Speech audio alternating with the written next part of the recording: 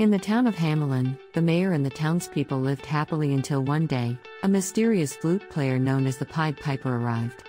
He offered his services to rid the town of its rat infestation, promising a magical solution. Intrigued, the mayor and the townspeople eagerly accepted his offer. The Pied Piper stood at the center of town, playing a mesmerizing melody on his flute. As he played, the rats were hypnotized by the enchanting music and began following him in a trance-like state. The Pied Piper led the rats to the river, where they drowned, disappearing from the town forever. The mayor, impressed by the Pied Piper's abilities, offered him a generous reward as promised. However, the Pied Piper declined the monetary offer and instead requested something far more valuable, the fair payment of his services. The mayor, disregarding the Piper's request, insisted that the promised sum was satisfactory. Enraged by the mayor's betrayal, the Pied Piper devised a plan to seek revenge.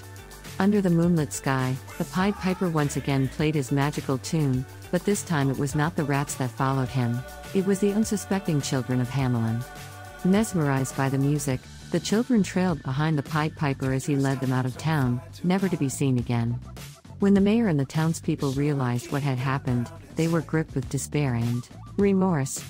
The once vibrant town of Hamelin now stood empty, devoid of its children.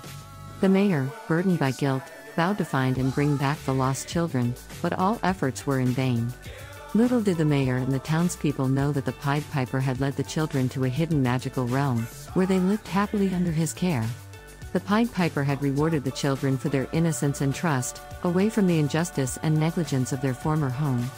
The end.